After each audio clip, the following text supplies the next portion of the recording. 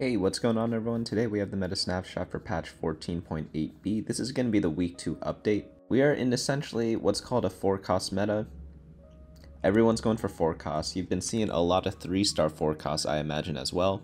But let's just get right into all the comps and go over how to play them, including what champions are involved, items, augments, things like that. So let's start off at the top. Kayn Lee Sin is still going to be the best comp so far. It just plays all the best 4-cost units right now. Ashe Porcelain going to be right behind them. Very solid comp if you need like a range AD carry. It depends what items you kind of slammed early on. Then we're going to move on into fast 9ing and using 5 costs. You typically play this if you had a very good early game or if you have a ton of economy and you're able to roll down a lot of gold at level 9. And then after that we have Carousel Bruiser's very respectable option as well, and then Dryad Reroll. Dryad Reroll still works pretty decently, despite the nerfs that they received. Next up we have is built different, very augment dependent obviously. Shen and Senna still very powerful. Lux Reroll, 2 solid reroll options still at 2 costs. Aphelios is okay. A little bit worse because a lot more 3 costs are still in the pool, so it's kind of harder to hit your Aphelios 3, Thresh 3. Janna Zyra Reroll, if you get too healthy or enter the dragon, this is very powerful. Inkshadow Kaisa, if you have a +1 Inkshadow, it's incredibly powerful, especially if you have good Inkshadow items. And then Ethereal Blade Shen, solid. Storyweaver Bard, solid. Arcanist Warden, solid. Lillia Invoker. I actually like this comp a ton. For some reason, I like Lillia a lot this set, despite her being underplayed a bit. Yone Reroll. You'd rather be playing Kayn Lee Sin, but if you get it for free, you get it for free. Syndra Faded, solid. Again, you prefer Aphelios, but if you cannot get Aphelios, then you have to go Syndra. It also depends on your items because they use completely different items, but if you're going down Faded, you have to kind of decide between the two. Kog'Maw Reroll got nerfed a bunch. It's still okay, but it's really the only viable 1-cost reroll so far. Zoe Soraka Diana Reroll, very similar to the Janna Zyra Reroll, and then Umbral Yone. I think they're going to be buffing Umbral a bunch in the following patch, so both this comp and the Alune Invoker Reroll probably going to see more play in the future. Duelist Reroll, after the Titan's Resolve nerf, much weaker. And again, same problem with the Aphelios build. Fewer people are going for 3-cost units, so it's more difficult to 3-star your entire team. Kobuko Lucky Claws, still an okay option if you start the game off with a lot of Kobukos, but it's not like a free top 4 by any means. 4-cost Ghostly got dropped down to the B tier. Kha'Zix Reroll, Storyweaver Reroll, and Mythic Bard. Probably don't want to be playing those that much. 4-cost Ghostly is kind of struggling a bit because all their 4-cost units kind of fit in better comps right now. So let's start off with the best of the best, Lee Sin Kayn. You want to be rocking some heavenly units, and then put Edge and Knight on Lee Sin and Kayn, plus some random bruiser damage items, preferably 1 healing as well. If you can't get an Edge and Knight, something like a Quicksilver could kind of do, or just getting like an extra damage or healing item onto them. But survivability is the name of the game, and you want to buff up these 2 units as much as you can, so you do that through utilities such as Morgana throwing Morello on everyone, making sure that they don't heal back up. You could get stuff like support items, you could get more heavenly crests, or you could get a bunch of combat augments that buff up your entire team, mainly so that it could affect Kayn and Lee Sin the most. Cap off your late game with some legendaries through Wukong and Rakan. This gives both more heavenly and more dragon lords, and you really should be good to go from there. If you want more information on this comp or any of the other comps we're going to be covering today, head on over to the website bunnymuffins.lol/meta, where we update this meta snapshot every single week. Next comp up we have is Ashe Porcelain. Extremely popular comp right now, and my favorite part about this comp is that every unit in the comp does something. So in the front row we have a bunch of tanks. All these tanks are solid tanks, and we have 5 4-cost units in the comp, at least in this version. We have Ornn, we have Nautilus, we have Annie, we have Lillia, we have Ashe. So whenever you roll at level 8, you're able to hit something to stabilize your board, depending on what items you have. If you have a bunch of AP items, you can throw them on Lillia. If you have a bunch of AD and attack speed, throw it on Ashe. If you have a bunch of tank items, Ornn, Nautilus, or Annie can hold any of them. And then potentially what you can do is go level 9, or stay level 8 and go for 3-star 4-cost, which have been kind of dominating the entire meta. I actually find that a lot of people are hitting 3-star 4-cost even within the same game, so sometimes you get third when you have like a 3-star Nautilus or something like that. I've seen it happen before. This build looks a bit different than the one we had last week. This one's playing more so around the Invokers, and this is a bit of the more optimized Ashe comp than we've seen from the previous weeks. The mana really helps everyone cast a bunch more. All the Invokers are very solid units on their own, and you get a ton of free synergies because you get to play Kog'Maw, which is a 3-trait unit, which buffs up a lot of random units on your team. For items, Ashe definitely wants a Rage Blade. Lillia likes some sort of mana item, blue buff or Spear of Shojin, but then after that, it's kind of free game. You can build a lot of different things. Any AP on Lillia, any AD, AS on Ashe, any tank items in the front line, and always put your items on whoever's 2-starred. Obviously, you don't get, like, we have how many items here? We have 16 items listed here. You're not going to get 16 items in your game, so focus your items on whoever you're able to 2-star. So in the front line, if you have a 2-star Nautilus, throw the items on Nautilus. If you have a 2-star Ornn, put the items on Ornn. If you have a 2-star Annie, put the items on Annie. But again, this comp's really good because it plays a ton of 4-cost units. You just roll at level 8, and you're bound to hit at least a couple of them that you're looking for. Next one up we have is Fast 9ing and 5-cost. Again, you want to only play this if you have a very good early game, or if you have a bunch of econ augments that you're able to get to level 9. You want to roll at least, like, for me, I prefer like at least 40 gold, if not even 50 gold at level 9, while still having like maybe 40 health. I know the situation sounds really difficult to do because it doesn't happen in a lot of your games where you get to level 9 with 40 health and 50 gold, but that's why this is a rare comp to kind of go for. Yeah, you might get away if you do it with 30 gold or even with like 15 health, but I'd say if you want to do it comfortably, having 40 plus gold and 40 health, generally a good idea. Obviously, it's a bit playstyle dependent. If you're a bit greedier, you could go for Fast 9ing a bit more often than I do, and if you're a bit more conservative, you could do it a bit less and roll harder a bit on level 8. It depends if you want to go for like the 1st or 8th play style or like a top 4 play style, because sometimes you go level 9, you roll down, you don't hit anything even though you do have a ton of gold, and then sometimes you just hit stuff for free without even realizing it. Fast 9ing is a bit difficult though, because you have to build a bunch of random flexible items that work in the early game that still kind of fit on every legendary. When you're playing legendaries, you don't tailor items to them. For example, Wukong is incredibly powerful with blue buff, but you don't just build a blue buff in the early game thinking you're going to go Wukong, because it's difficult enough to find 1 copy of him, let alone 3. So maybe you built a Spear of Shojin instead, because it's a bit more flexible. It fits on Hui, Azir, and Shojin still works pretty decently on Wukong because it makes him take 2 autos to cast his ability. Obviously, tank items are a bit easier. Any tank items work on any tank, but stuff like Red Buff or Morello is really powerful on both Hui and Aurelia depending on who you hit, so that's another good flexible item that I kind of like to build in this comp too. But all in all, just like any other comp in TFT, you have to play around what you hit, and Fast 9 is a great example of that. Next one up we have is Trickshot Bruiser, one of my favorite comps just because I like how Kai'Sa works. If you do get Inkshadow, definitely use one of the Inkshadow items on Kai'Sa, or one of your main tanks depending on what you get. Always data check, and you can do that by going to teamfight.lol, going over to items, and then clicking the Inkshadow on the right side here. This way you're able to see which Inkshadow items are the best, which ones are worth going for, and especially when you're playing like the actual Inkshadow build, you can make decisions like, should I even go for 5 or 7 Inkshadow depending on what item you get at that tier. Right now, they're honestly all generally pretty balanced, which I'm kind of surprised about. Definitely do prefer Toxin and Protection still, but as you can see here in Master Plus, almost all of them pretty much are around the same. Like 3.94, 4.11, is there a difference? Yes, but it's not that big. But it does depend on what units you run. For example, Vitality and Force, I definitely prefer that on stuff like Udyr, and if you don't have an Udyr, I generally don't like these 2 items. So in the early game, I like focusing more on Toxin, Protection, Bombardment, and Fury, because at 3 Inkshadow, you have much more users for them.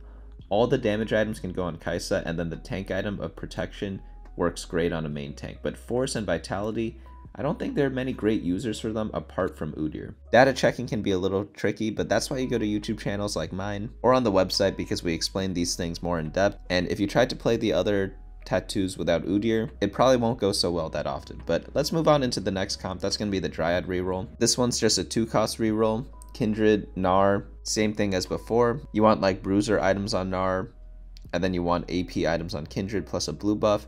And then everyone else, they kind of matter, but not really. You want to get to 4 Dryad. If you ever get a lot of Spatulas or Dryad emblems, definitely go for 6 Dryad. It's completely broken, completely bonkers, not too much else to say there.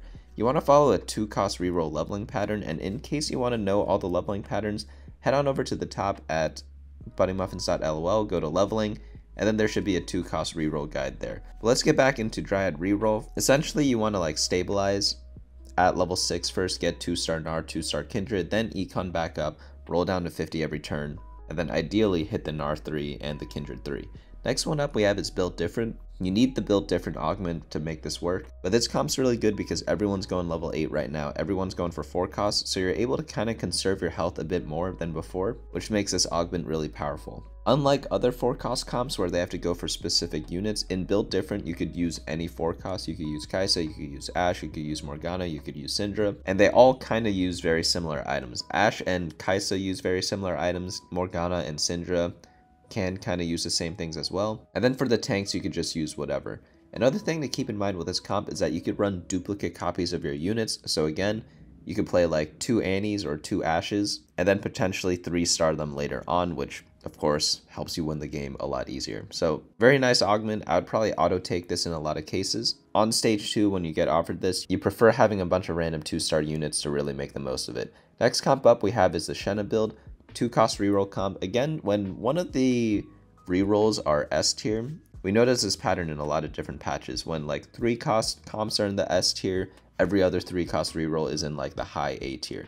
But now we have a 2-cost comp which is in the S tier, and then a bunch of 2-cost rerolls are in the high A tier, such as Shen and Lux. The reason why, again, is because of how the unit pools work. Taking 2-cost units out of the pool makes all the other 2 costs easier to hit, and that's why this comp is still able to compete. It's also very strong still, and you can use pretty much any item you want on Senna, and most tank items work on Shen, though you do prefer the Gargoyle Stone Plate because of the way his ability works. Obviously, you want to get the good tattoos on them, Protection and Toxin, but the main requirement is having a lot of Sennas and Shens, because you really need to get them 3-star, because the comp kind of falls off really hard if you don't, and then just throw in all the ghostly units and you're good to go from there.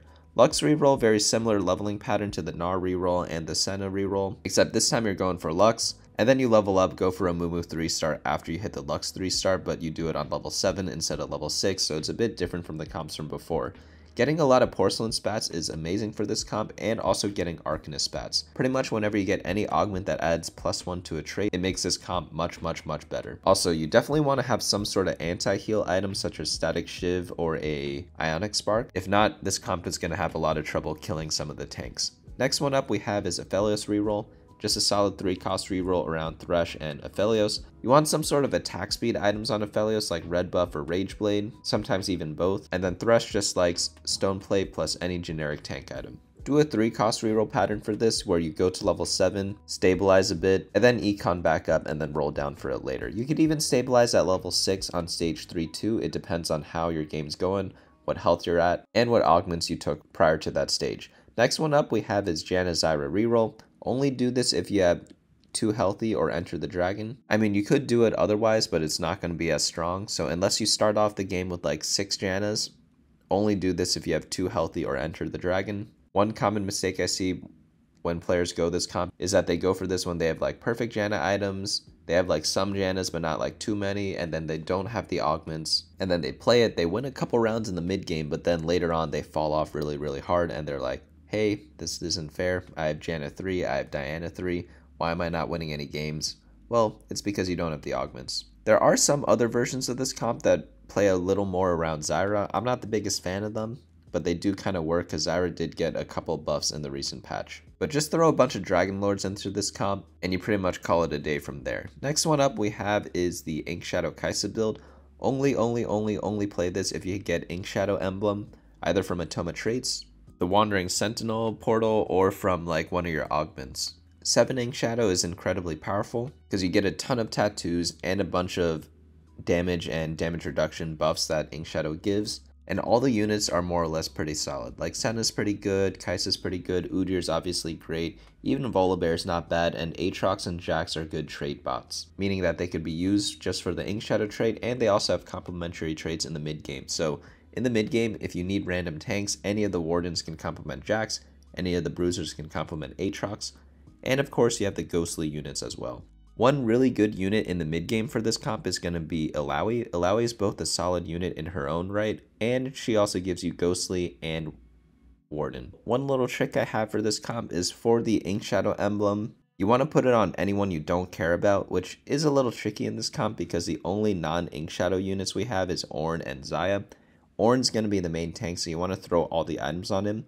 So oftentimes the Inkshadow emblem goes on your 1-star Xayah. If you have a 2-star Xayah, you might want to move the emblem somewhere else to get a 3-item Xayah. but this tip more so applies in the mid game when you're running random units. And the reason why you don't want the emblem on one of your stronger units is because you mainly play Inkshadow for the items, not so much for the buff that it gives. A lot of people don't even know that Inkshadow even gives a buff. That's how low priority it is. But next comp up we have is Ethereal Blade Shen. Only do this with Ethereal Blades, obviously. And then build like Rage Blades on Shen and like a bunch of damage items on Shen. Honestly, like triple Rage Blade might be the best build, and then make someone your main tank. Sometimes you just get Yorick 3 while you're going for Shen because they're both 2-cost units, but it really could be any of the behemoths. Then you play 6 behemoth plus some random stuff. I like dropping in an extra Morgana here. Morgana is a great support unit, also gives you Ghostly. Nothing's really too complicated about this comp here. Next one up we have is Storyweaver Bard. Rage Blade's name of the game here as well. Then you pretty much want to play this exact comp because you get so many random traits from this. I like having the red Storyweaver or the green Storyweaver. The shred that Kale gives works on both armor and magic resistance, which is really good for Bard because he deals both types of damage. Tahm Kench main tank, of course you need Mythic. You also get Altruist, Arcanist, like a lot of random stuff here, which is really nice from this build. For emblems, getting Heavenly is pretty decent, but not that great. And Mythic also works if you get Hui, because then you could go for 5 Mythic and also play Hui, which is just like a generic good unit. Drop a Morello on Hui, and then also you're able to print out some of your X-ray copies of Tahm Kench and Bard to really hasten the 3-star potential of both of these units. But pretty simple comp to play, just a 3-cost reroll at level 7. Next comp up we have is Arcanist Warden. This is one of those like niche 4-cost comp builds where you build around Nautilus, Syndra, and Amumu. Also Alawi to some extent depending on who you're hitting, but mainly the main carry is going to be Syndra, and then Lissandra's very solid in the late game too. But this is more so a backup comp. Maybe you could use this to fast 9, maybe you could use this to pivot into other comps. I wouldn't consider this one of like your main comps for this patch.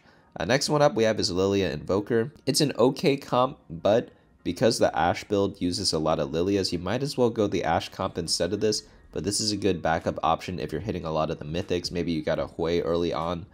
You could kind of go into this build rather than the Ashe build. Next one up we have is going to be Heavenly Yone.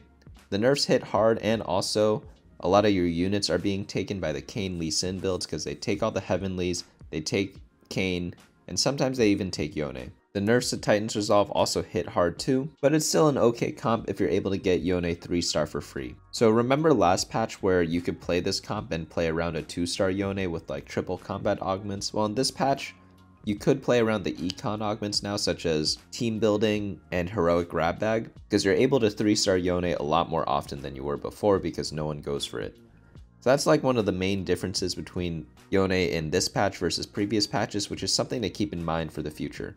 Next one up we have is Syndra Faded. This one's just like another one of those Syndra comps. You can play this one or the Arcanist comp. I like using this to go into other builds, or if I have +1 Faded, it's much stronger.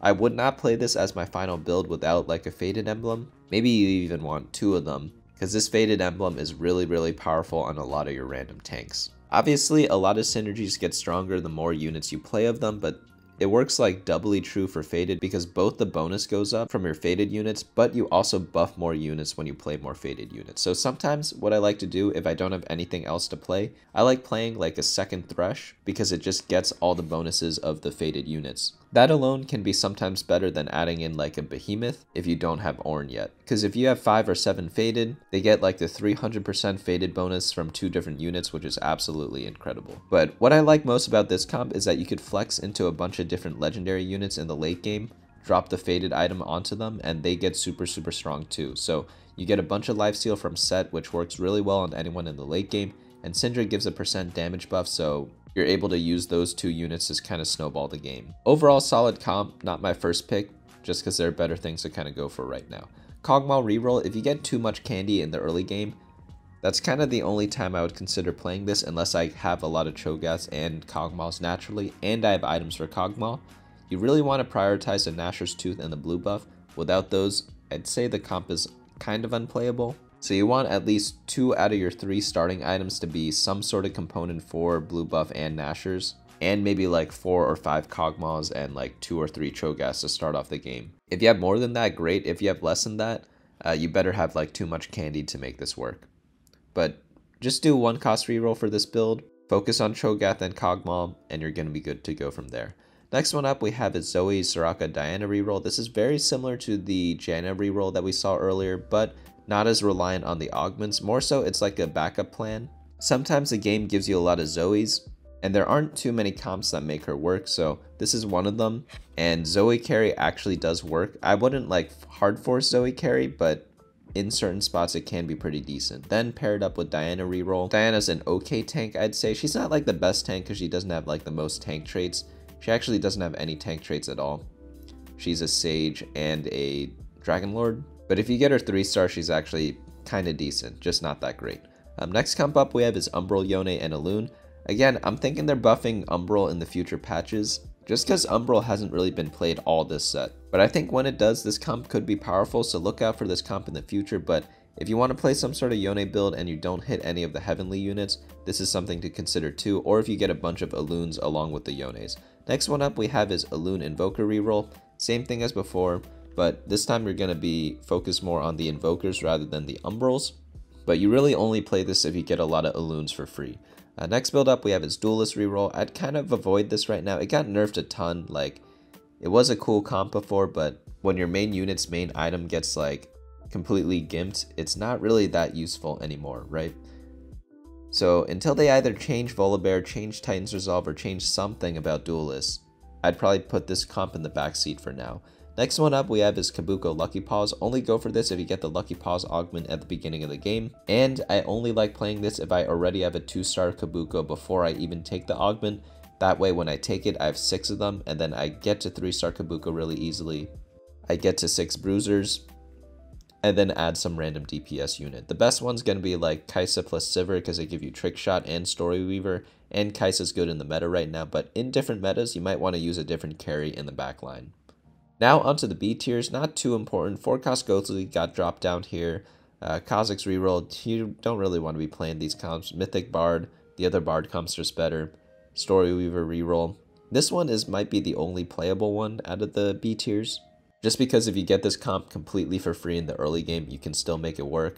Kale actually is a solid carry, and maybe you get some +1 Storyweavers to hit the Storyweaver thresholds a little bit easier. But that's going to be all the comps for this week. Just to summarize, it's a 4-cost meta. Kayn, Lee Sin, Ashe Porcelain, that's going to be like your bread and butter for most of this patch. Kai'Sa also fits there. Maybe like 70% of your games are going to be these 3 comps. And then 30% is going to be everything else. So mainly just focus on the S tiers for this week. That's going to be my biggest piece of advice. But that's going to be it from me today. Let me know what comps are your favorite in this patch. Let me know what you're looking forward to being changed in future patches. And you could do that all in the comments down below or in the Discord channel. Links in the description below as well. But that's going to be it for me today. Hope to see you all next time.